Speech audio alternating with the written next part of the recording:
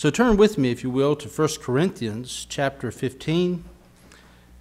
1 Corinthians chapter 15. This is the longest treatment of the resurrection anywhere in Scripture. And it comes, Paul, throughout the book of Corinthians, you remember our study through that book, that he was dealing with a carnal church. Yes, a church. Yes, there were born-again believers in it. And in this passage, he's going to raise a question. It says, if indeed you haven't believed in vain. Because he's going to discuss the absolute importance of the resurrection. Now, the title of the message, if we want to follow the theme of our Doors of the Bible, I'd like to use that working title of The Door of the Empty Tomb. Now, we're not going to focus on the gospel accounts of that Passion Week, the Passover, the burial, the resurrection in that sense. We're going to look at the importance of the resurrection itself as it relates to the believer, to his salvation, to his faith, and to his eternity. Why can we not negotiate on the resurrection?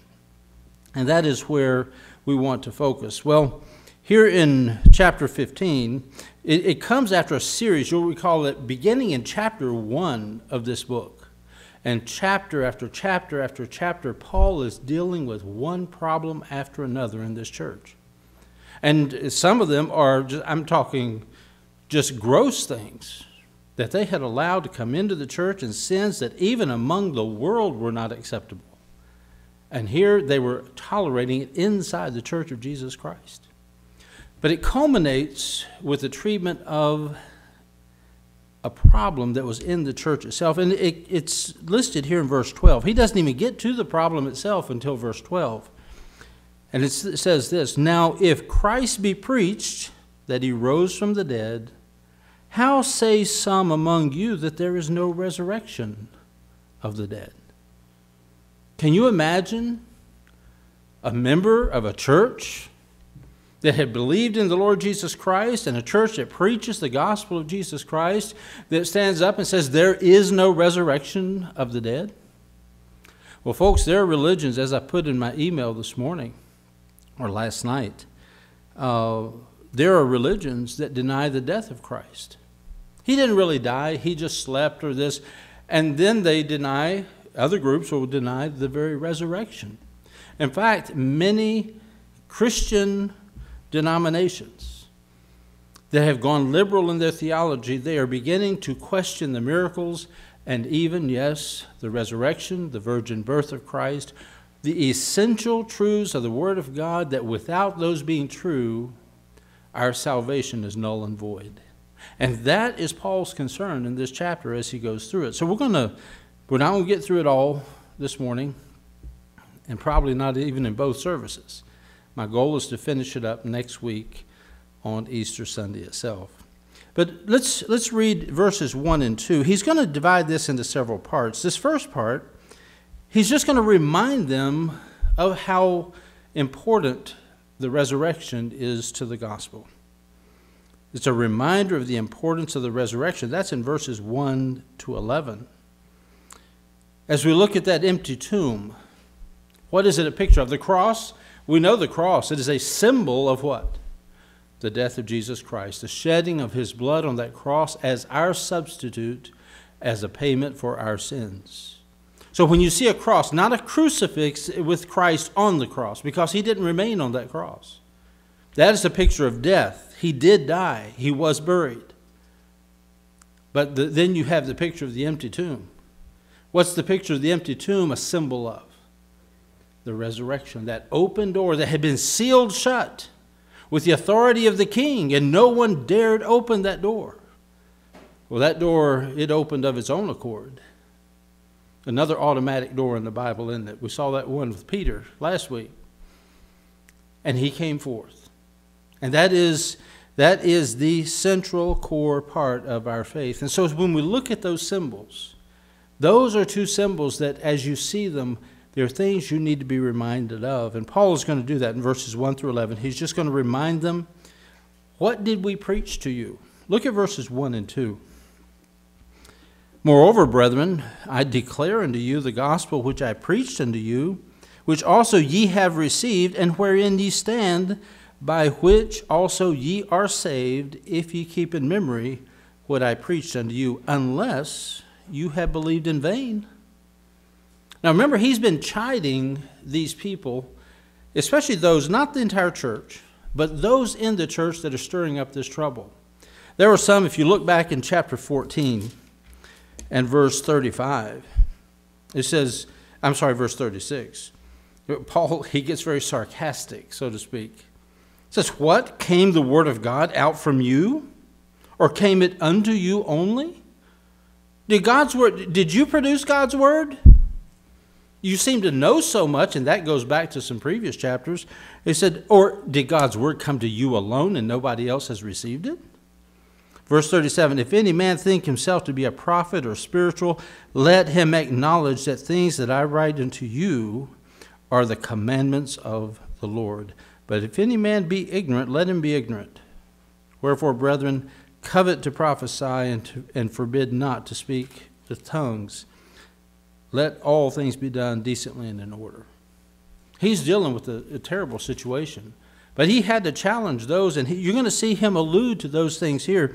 But what he's saying here in verse 1 is, brethren, I'm having to declare to you again the same gospel that I preached. Now the words, I don't normally like to go into the grammar of the Greek, but it helps paint a more vivid picture. The word preached and received, these are what they call aorist tense. That means it's an event, it's a fact that occurred at a certain point in history. This occurred. He said, I preached this gospel to you. I'm declaring to you again what I preached back then. And number two, I am preaching to you that which you received. And that is also the same tense. You received it then. Completed action is a fact that occurred in the past. So I preached that which you also received. This was when we first came. Now I'm having to declare it again. That's kind of a little reproach or rebuke, isn't it? Why am I having to come back? He already told them I'm having to treat you as babes in Christ and not as mature. I have to feed you with milk and not with meat. Why? You've not grown in the Lord. You're still a carnal and a worldly Christian. So he said, I preached, you have received, and look at this, wherein ye stand. That's a different tense. That's what we call perfect tense. Wherein ye stand means it's an action that was completed in the past. You took your stand upon the gospel we preached, you received it, you took a stand, but the results of that stand are continuing even through today. That's true of you and me when we trusted Jesus Christ as our Savior. It occurs at that moment we place our trust in Him. You are saved, and you are saved forever. I love the book of John when you go through and you read, and when you look at the original language, the tenses of those verbs, it means this happened and the results abide from here on. And folks, that is powerful. You can't lose your salvation. You're not trying to work your way into salvation. The moment you believe, you have everlasting life. You shall not, future tense, come into condemnation, but you have past tense. From the moment you believed, with abiding results, you pass from death to life. Now that sounds sort of technical, but understand, this is what Paul is saying. I preached it, you received it, you've taken your stand, and wherein you are standing today if you're a part of this church. Because you have continued here, that's what the church preaches. The church is the body of Christ. Verse 2, by which also ye are being saved. You say the word being isn't in there. No, not in the English, but the tense of the verb, it's continuous action. So wait a second, you just said that I'm saved at the moment of salvation. Now why does Paul here say, by that same gospel, you are being saved? Remember, at the moment of salvation, we are saved from the what? The penalty of sin. We will not come into condemnation. We have passed from death to life. Secondly, we have been saved from the power of sin. It will no longer have dominion over us. But what have we not been saved from yet? The presence of sin. And as we grow in Christ, the old nature, the temptations of the world around us, the opposition of the enemy of the believer, they become less and less of an issue as we grow in grace and knowledge and become more and more like Christ. But when will we ultimately be saved from the presence of sin? At the rapture. At that point, we will be saved from even the presence of sin. So that's what he's not saying that you're not saved at the moment you trust Christ, because the scriptures are too clear elsewhere. But Paul does, in fact, in the book of 1 Corinthians, deal with that progressive sanctification of the believer. Now, he says, ye are being saved if ye keep in memory that I preached what I preached unto you. That gospel, the one I received and that I preached unto you, and he's going to focus on that in a moment. He said, that is the gospel that is the basis of your salvation. And if you abandon that gospel, which includes the resurrection of Jesus Christ, then you're taking the power of the gospel out of it. It has no power left. It can't save you. It can't give you hope. It can't do anything. So be careful when you say there's no resurrection of the dead. And he finishes with that. I'm not going to say it's a veiled threat. I'm not going to say, but it's a powerful message. It says, if it is, that you're even saved. Because if there's no resurrection, you certainly believed in vain. But if there is resurrection and you don't believe in it, then you're denying the very power of the gospel that is to save you. So he's saying, have you believed in vain? Is it null and void? Is it useless? Well, look at verse 3 and 4. He's going to give two essential parts of the gospel, and it presumes the other parts. Look at verse 3. For I delivered unto you, first of all, that which also I received, how that Christ died for our sins according to the Scriptures, and that he was buried, and that he rose again the third day according to the Scriptures, and that he was seen of Cephas. And then it goes on with a list of witnesses, which we'll get to in a moment. Now think about this for a moment. And in this verse, you can find the four key statements that he's going to make by the word. It begins with the word that.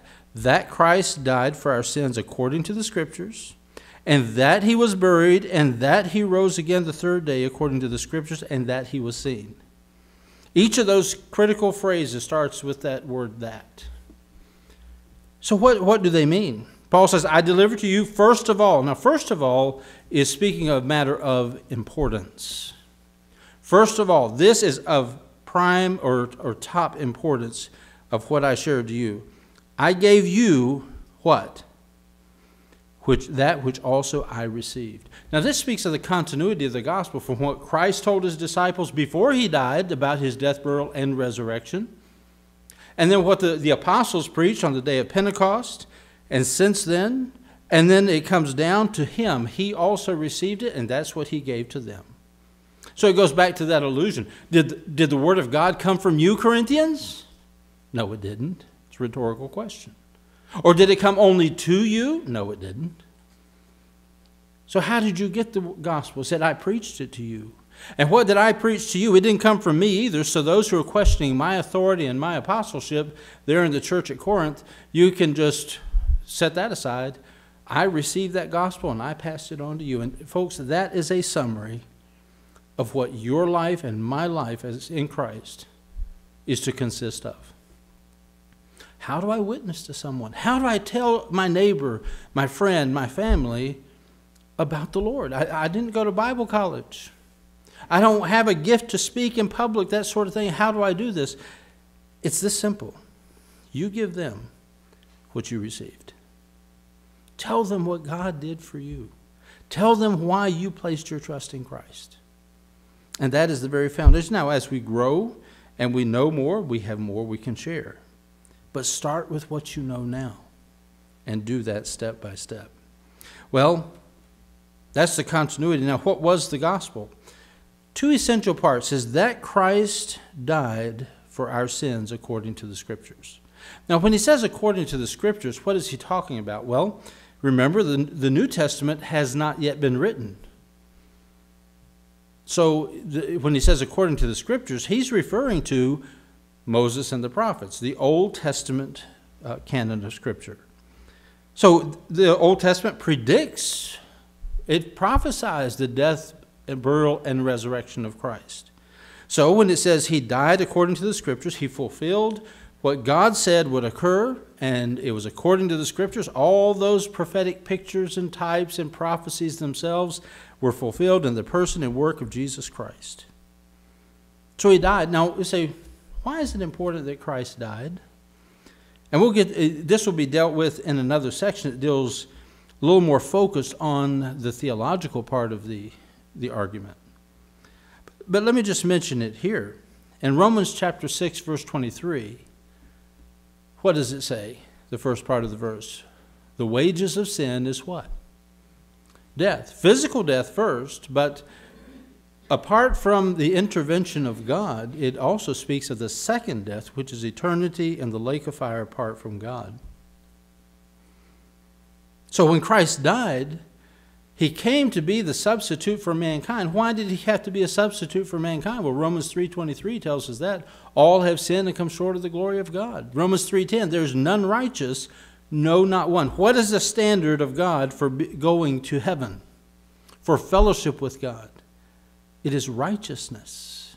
And if there's none righteous, no, not one, and all have sinned and come short of the glory of God, then we are all under that condemnation that the wages of sin is death. So that is what the merit of our sin is. And because we're not righteous, we also cannot be the sacrifice for our own sins.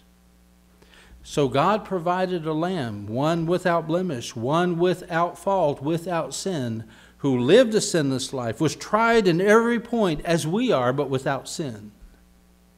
And he hung him on that cross in your place and mine. And there he took our sins upon himself, and he died. Now, I pointed out in the email, there are religions such as Islam. I asked a former student to be an imam under Islam. He had come to Christ by reading the Scriptures. And I was asking, there were two interviews going on that we were videoing at that point in time, and his was going to be later. So as I sat and talked to him through an interpreter, I asked him the question. I said, what do they believe about the New Testament, about Christ?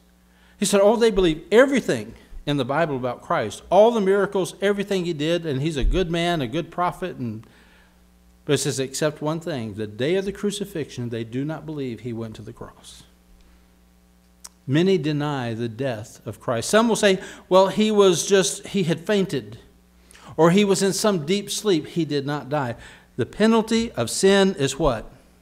Death. Had Christ not died on that cross, he would not have paid the penalty for our sins.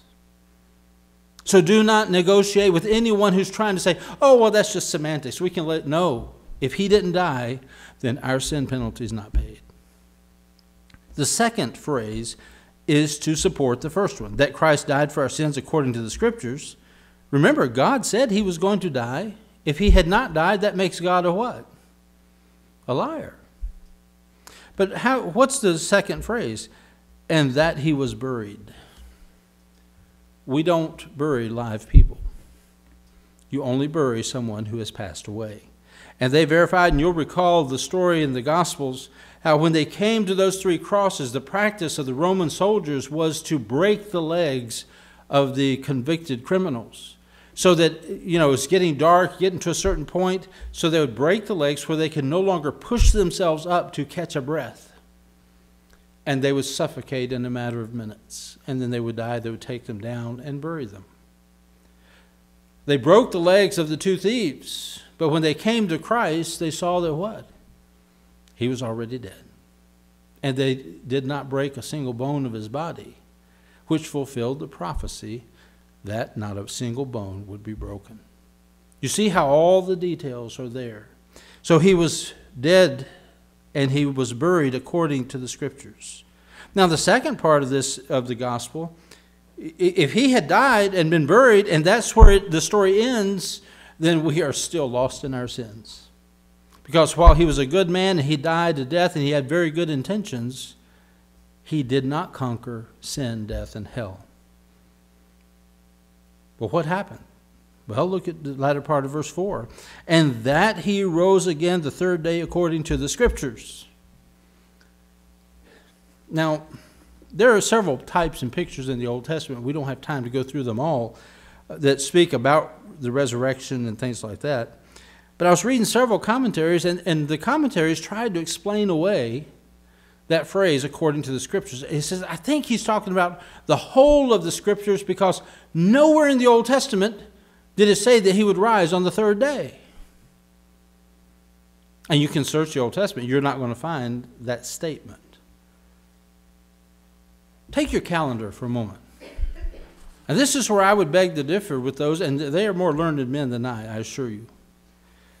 But there's something you cannot ignore.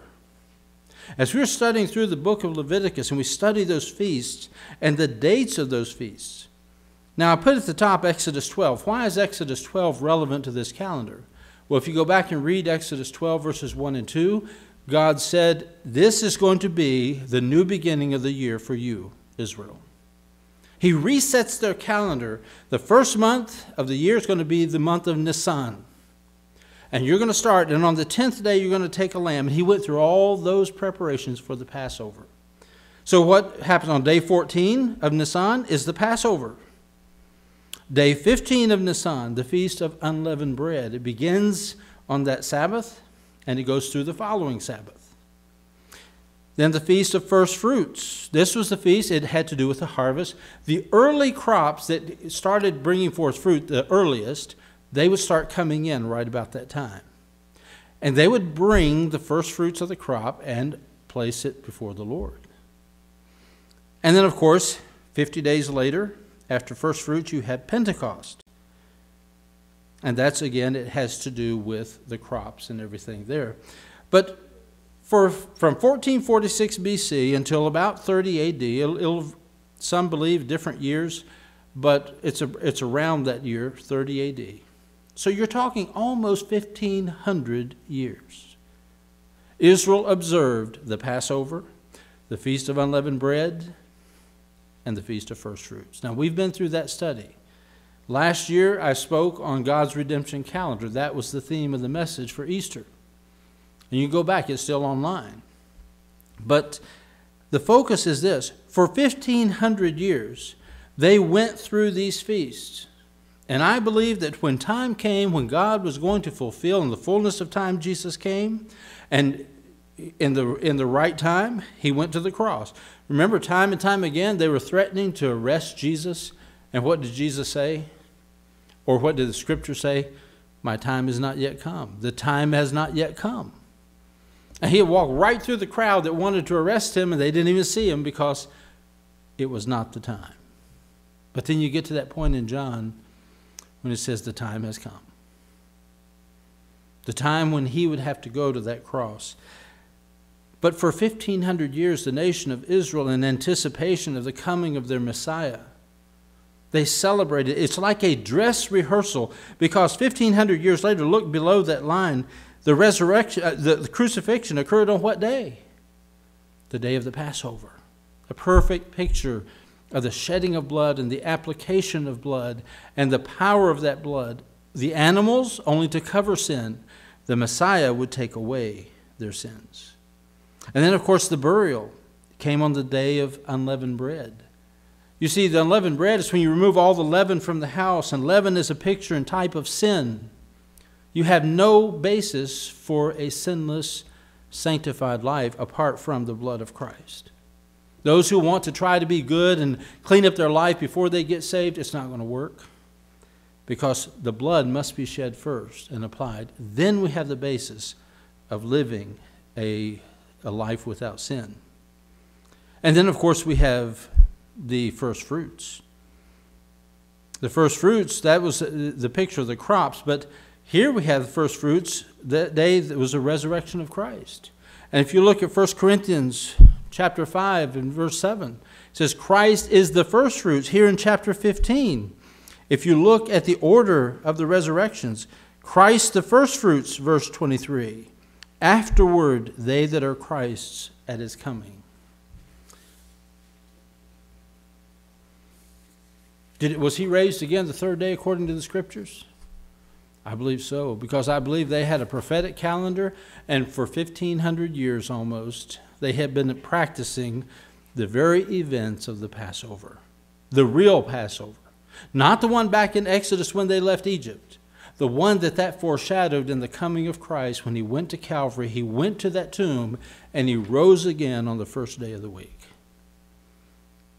So did God prophesy that he would be raised the third day? Absolutely. There was nothing, there's no question here. He rose again the third day according to the Scriptures. Well, what support do you have for the fact that he rose again? Well, look at this. And that he was seen. And he gives a list of people, and we'll look at that in a moment.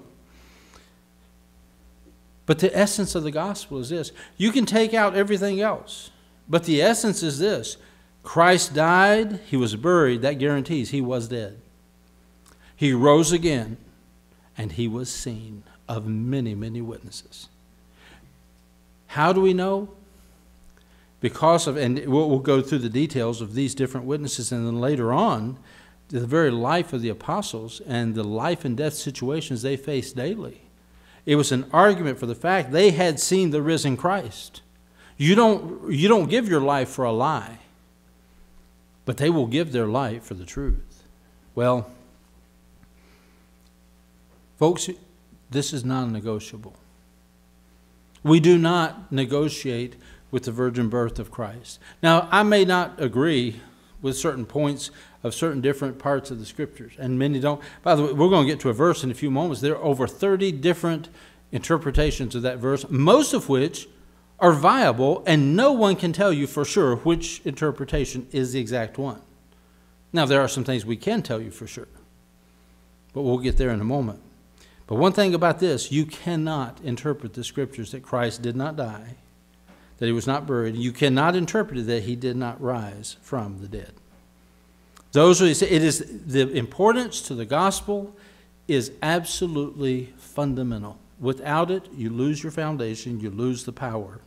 Well, now we're going to look at the recount of the witnesses here. How do you know that he rose again? Well, he was seen, the Bible says he was seen of Cephas, that's Peter. Remember Peter? What did Peter do? When he was arrested and he was tried, he tried to follow and kind of observe things from a distance. He had sworn that night before. He says, I will never leave you, Lord. Though all forsake you, I will not forsake you. And as he's following along and observing the trials that go on through that night, someone says, aren't you one of them? Oh, no, I'm not one of them. Then somebody else, yes, I know. Your speech betrays you. No, I don't know the man. The third time, the Bible says he swore, I do not know him. And fulfill what Christ had told him he would do. So imagine what happens when John 21 comes and he died, he was buried, and he's in the grave 3 days. And these disciples are kind of hiding, waiting what's going to happen. And so Peter, I can just imagine the anguish that he was going through. That he had so vehemently said, I will not deny you. And then he denies him 3 times, just like Jesus said. Well, you go to Acts chapter 2 and you see Peter standing up and standing before those that crucified the Lord of glory, and he preaches the gospel to them. What happened? How does a man who is afraid to admit he knows him, there in John chapter 20 and earlier, stand up and preach him in the face of a mob that would have killed him just days earlier? What happened? He saw the risen Savior. John chapter 21. They're out fishing, and Jesus, of course, you know the story, says, throw the nets on the other side. And after not catching anything all night, they catch their nets full. And so Peter knows it's Jesus. He dives in the water and swims to shore. And I can't imagine how awkward that moment must have been, just the two of them. But Jesus has breakfast ready for them. And then he takes Peter off and he restores him to the ministry. And not only that, but he tells Peter, Peter, you're going to die a horrible martyr's death. Verses 18 and 19, I believe it is. said, now come and follow me. And Peter followed him. Now, how does a man like Peter follow someone if indeed he did not see the risen Christ? He was afraid to acknowledge he knew him when he was going to the cross. But had he not met the risen Christ, he would not have in any way been willing to suffer for the gospel, let alone die for it. And then, of course, it goes on. It says, and of the 12, he appeared to the 12 in that room. Remember, he came through the door when the door was closed. And some of them thought, this is a ghost. And Thomas, he was the doubting one, remember? I've got to touch the wounds in his hands and feet before I'm going to believe it. Well, he appeared to them. And the Bible says he appeared to 500. Now, nowhere else in Scripture other than here is this recorded. Some believe this is the group at the Great Commission. I don't know. But 500 at the same time. Now, stop and think about this. I have no doubt in my mind whatsoever that all of you are here this morning.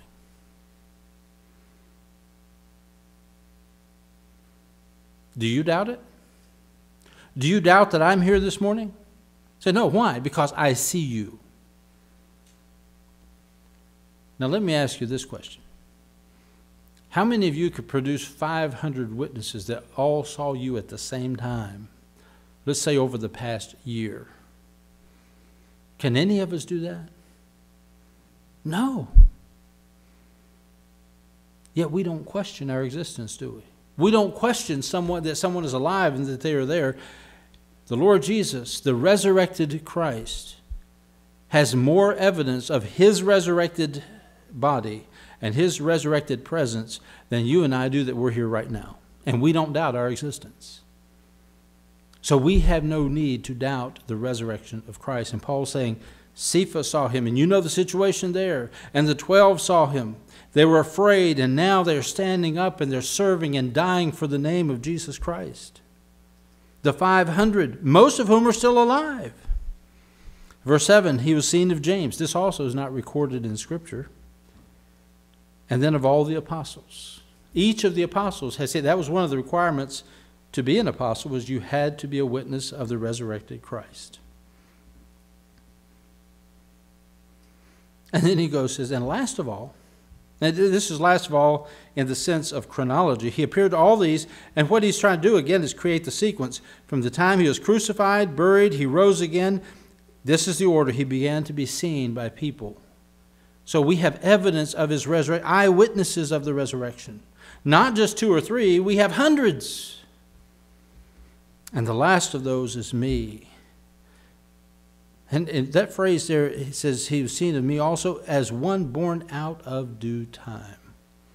That phrase, it refers to a stillborn baby. A baby that's born without life. He was born prematurely or abnormally in a wrong time. And that's how he referred to himself. Why? Because he did not walk with Christ those 3.5 years. In fact, he persecuted Christ. He persecuted the apostles after Christ died. He was there at the death of Stephen in Acts. So he said, and he goes on to say, I am the least of the apostles, and I am not meet. I am not worthy to be called an apostle because I persecuted the church of God. How in the world could God take me from being a persecutor and basically a murderer of Christians to placing me in the ministry and putting me in as an apostle of the very Lord that I persecuted? He said, I'm not worthy of it. But look at verse 10. But by the grace of God, I am what I am. Some of you have questioned my apostleship in the church at Corinth. But it's not by your making me or recognizing. It's not by my choice. But God, as Galatians, he said in Galatians, he separated me from birth. He called me from birth to this task, from before my birth. So by the grace of God, I am what I am. And his grace, which bestowed upon me, was not in vain, but I labored more abundantly than they all, talking about the other apostles. But look at this. It wasn't to brag. He said, yet not I, but the grace of God which was with me. Now look at this picture. From verse 8, as a stillborn baby. Now that refers to someone who's dead. And that was his condition. And then he says, I am not meet. I am not worthy to be called an apostle. And that was one who's, yes, he was not worthy of it, but yet God separated him anyway. And then it comes down to this, but by the grace of God I am what I am. And it shows the power of the grace of God in the life of a believer, and that is founded upon the resurrection of Jesus Christ. You and I were dead in trespasses and sins, unworthy to be called a child of God. And yet God saved us, didn't he? And we weren't worthy to be called the children of God, and yet he puts us there by the grace of God. We are what we are, not by any merit or works of our own. That is the power of the resurrection. And his grace, the question here that we could close this section with is, how are we laboring in light of this? What he has done for us, and the grace that has been bestowed to us, what impact has that had in our lives? We're going to ask that question throughout this passage. So he says in verse 11, therefore, going back to the moreover in verse 1, brethren, I declare to you the gospel which I preached unto you. I gave you what I received in verse 3. So he says, therefore, whether it were I, Paul, or they, the other apostles, so we preach, and so ye believed. We have preached, and we are preaching the same gospel. It hasn't changed. It will not change. And that's what you believed, if indeed you did believe. So what's the importance of the resurrection? It is the foundation and the core of our faith. If you take it out, as we're going to see in the next part, what are the repercussions of no resurrection? Let's pray. Father, we thank you for this passage, one that, while many will question the historicity of the Bible, no one questions the historicity of 1 Corinthians 15. And here you have given us very detailed proof and the argument that is incontrovertible to the death, the burial, the resurrection, and then the eyewitnesses of the risen Christ. Lord, we thank you for that assurance and hope that we have in Christ. So many religions, they never can tell whether you for sure are born again, whether for sure you're on your way to heaven, whether for sure your sins have been forgiven you. And they live in fear. But in Christ and the salvation we have in him, we know our sins are forgiven. We know in whom we have believed. And Lord, because of that, we know that he is coming again for us. Apply your word to our hearts and prepare our hearts for the next hour, we pray. In Jesus' name, amen.